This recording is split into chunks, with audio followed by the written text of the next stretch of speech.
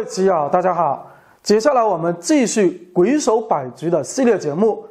这盘棋，首先黄学谦大师他上来策略性的抢了一步卒三进一，目的是让红方选择相对平稳的中炮进三兵套路。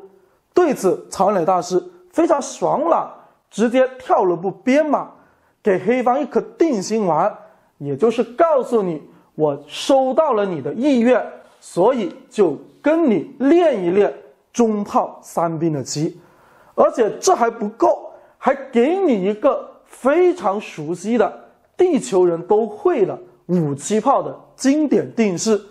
以至于黑方激动的连象都没飞，直接就走了车进3，也就是我们说的卒邻居坚守法则。确实弃子大师威名远播，所以能够立于稳健，也不失为一种明智的打法。以下红方当然是车9平6，黑方飞象以后再车2进6，黑方自然也是平炮对车。这个时候曹岩磊大师就告诉大家，我毕竟是有4颗石头的棋手，所以在这里不是你想稳就真的能稳得住，实战就大胆的放开了右翼的门户，选择吃兵压马。这个棋风险很大，因为将来这个车反击以后，红方右翼无险可守，很容易被对方一击致命。所以我们在实战当中看职业联赛的棋谱，这里几乎清一色都会考虑把车给对了。因此我们就来看黑方如何反击红方这招蛮不讲理的打法，具体就是炮9退1。这里如果3基线受攻，红方肯定要遭罪了。所以怎么化解这个危机，曹岩磊大师给我们上了生动的一课，也就是主动送一步兵，这样黑方反击以后，这个导弹它必须得直接发射出来，从而不给黑方直接在3路线起势的机会，而自己又可以马3进4，更加从容的跳出去，完成正面战场的进攻部署。这个时候黑方就得注意，一旦让人家杀入视角，这里压马的话，棋局也就很难动弹了。所以最终选择了一招补士4进5，因为黑方发现不管你怎么补这个士，红方都势必会选择车4进2。那么补左士的话，这个老将啊确实就太凶险了，动弹不得，一旦够到将，也就是我们说的见光死了。所以在这里他认为这么一顶，虽然防住他马4进3，但是守不住人家这里双车插肋以后，这马4进6带子入巢，又或者兵5进1直接中路突破。因此他选择补右士的目的，就是红方点车以后，他能够炮2平4扛住这个将门，一旦发生危险就可以将5平4去逃命，而且也不惧红方这招马4进3，因为黑方可以车8进6来予以反击。那么强如曹岩磊大师在这里，他也不敢马3进5越雷池半步，否则这个棋当场就可能要吐血了。因为人家首先车8平7攻下，等你逃完以后再车1退2，这个棋红方骑虎难下，因为你这马不动，人家退炮打车就把你吃了。那么你强行去扑槽的话，这个棋它还是退炮。刚好大家看到的这个退车来抽这个车不存在，人家打完以后这个车有根，所以说你马5进3等于是白给。那既然白给不行，我可以保守一点了，我吃到一个象，我赶紧撤回来不就可以了吗？但是这么一来，人家就拆炮，把你马再度的往回去引，这样对我没有进攻的威胁，而且我炮4平5攻击中路，这里边线又有突破的棋，那么这个棋可以说红方就很难去周全了。因此这个马我们说骑虎难下。那既然这个马动弹不得，可能有夜久这样水平的棋友，他会看到一招棋，就是能否弃车砍炮。这确实应该是当前局面红方最好的选择。但是这么弃车砍炮形成大交换以后，应该来说也是黑方占优。因为很显然红方吃到了个象，但是孤军深入，你孤掌难眠，马炮帮不太上忙，而人家黑方车马炮陈兵一侧，对你右翼的威胁也相当的有杀伤力。所以说这个棋应该来说还是黑方比较明显占优的一个情况。那么上述的3点分析，也就是为什么实战曹岩磊大师他没有选择马3进5这样的原因。但是你这个马3进5不敢攻进去的话，棋局当然就很尴尬了呀。因为我们说你放开右翼门户，这里本来人家反击很强，你牺牲的代价这么大，可是这个攻势你又走假了，不敢去进攻，这个棋当然黑方就非常占优了。所以实战曹磊大师也很无奈的随便补了招士，因为确实你看不到什么棋了。这样黑方呢就放开手脚去反击了，先攻一下象，再把这个兵一送，就走了一招马退4。但这步棋应该来说有点急于求成，黑方在这里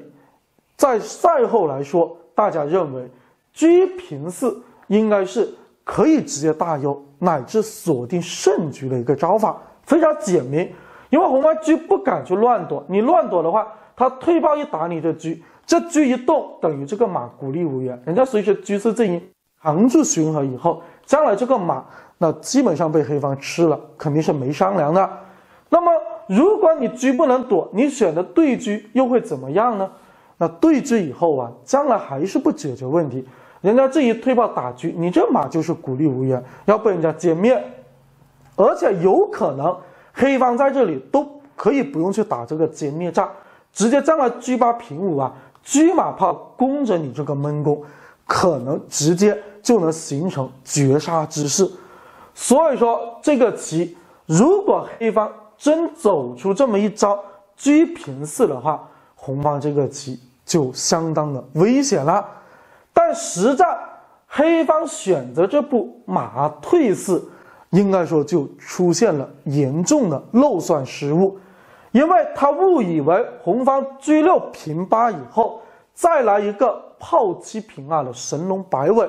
黑方会贸然或者是想当然的认为红方必须得去讨马什么的，他再这么一打车，然后又进炮攻马，如果你过兵，他又选择叫闷攻，等于车马双炮揪着你左翼不放，这个局攻守兼备，随时可以去帮忙，直接用5个大子就把红方给绝杀了。但是这个棋我们来看，究竟它出现的漏算是哪步棋呢？也就是当黑方炮7平2以后，曹岩磊大师并没有选择讨马，而是选择了兵7进1。这招棋也让黑方惊出了一身冷汗，因为现在你去砍的话等于给嘛，这个棋当然不满意。因此那么黄学谦大师实战在这里他就纠结了很久，他感觉我已经算得滴水不漏了，马上就要赢你了，怎么就没想到你这招兵7进1呢？所以在这里他又很不甘心去简单的砍这匹马形成交换，放红方一个过河兵，最终他就强行走了一步炮4平2，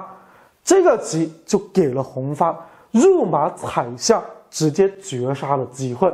黑方打车以后，红方兵7平8拦住你炮，回归了通道，将来马5进3，应该说黑方守不住，马不敢动啊，一动的话炮5进4就要抽车，那这样马将来卧上槽以后，这炮7平6，炮6进1，炮5平6，你眼睁睁看着人家3马炮阻杀，而你却解不到。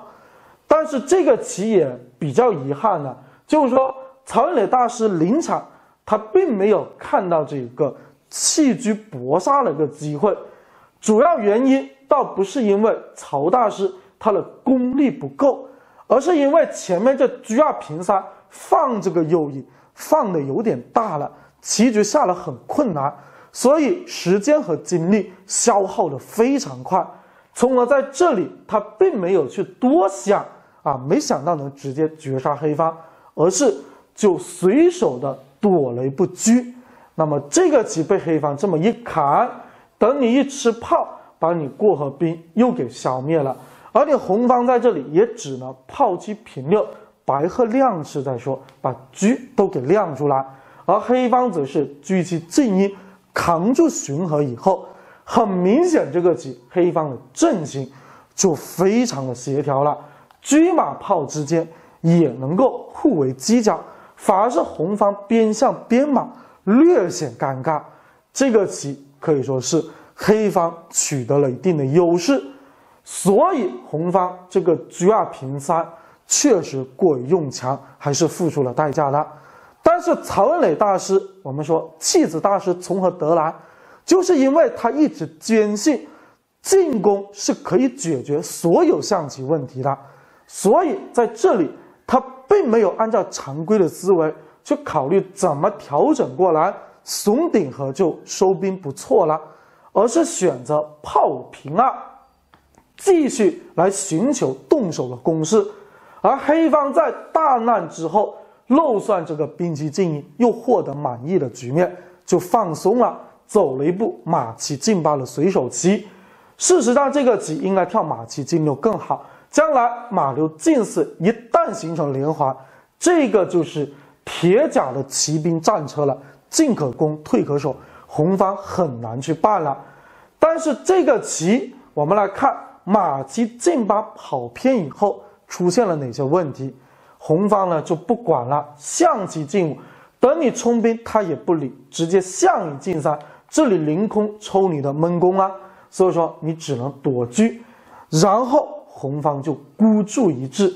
并没有去拱兵，因为这一拱兵呢，将来这肯定就要对死这匹马了。一旦你这个子力一交换，没有攻势，黑方的阵型肯定车马炮高位俯冲，红方是很难受了。所以在这里，曹岩磊大师强势的点了一步车7进7，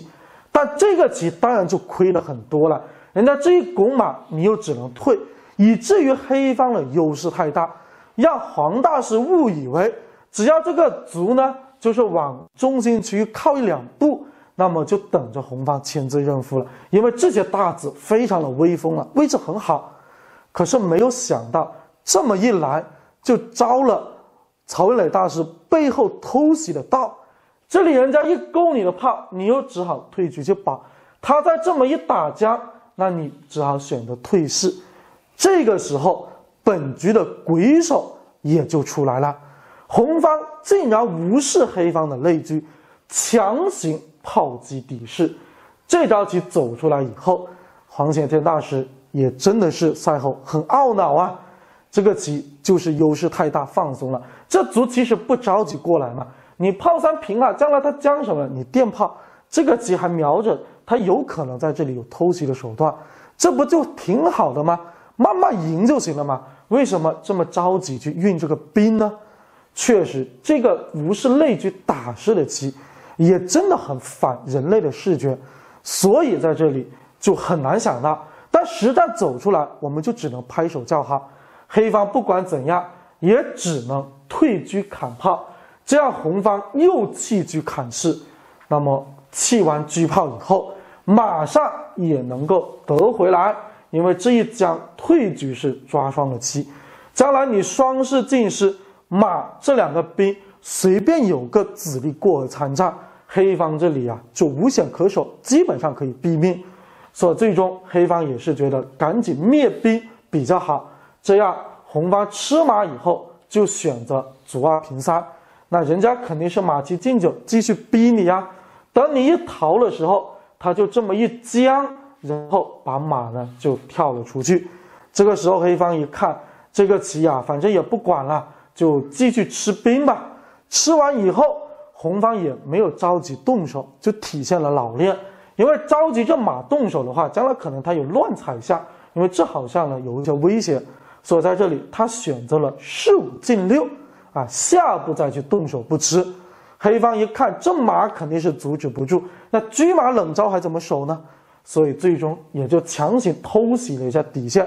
但事实上顽强一点当然是点到下路，看能不能迂回到左翼去防守。这么来的话，人家肯定入马叫杀了。因为这一跳将，我们来看了，你躲这里，那么他这里入马一将，这炮2进6是杀。你躲这里的话啊，那么这一将你如果躲这边，他这里直接一杀，你电炮他进炮也是杀。如果说你选择退的话，他卧槽一将，这也是杀。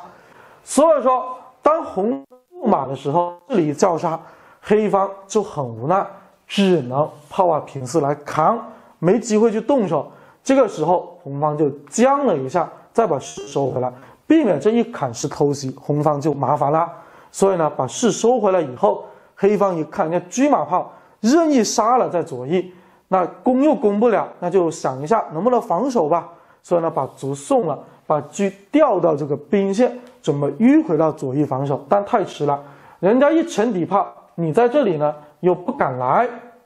因为你来，人家就退马打车，这又叫杀，所以最终实战就先飞了一招下，等红方入马以后再调车过来，这样人家逃炮以后，黑方最后呢走了一招将4平5，被红方车4平8以后就投子认负了。哦，不是，应该是超时认负了。但其实你不超时这个棋，确实车马炮呢2翼去包抄，黑方也真的是守不住。那这盘棋就给大家介绍到这里，感谢大家的支持。